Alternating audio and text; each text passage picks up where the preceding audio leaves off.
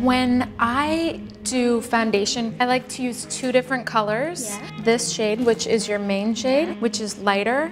And then I like to choose a shade, usually 2 shades darker, and then that just for the edges. Here, feel this.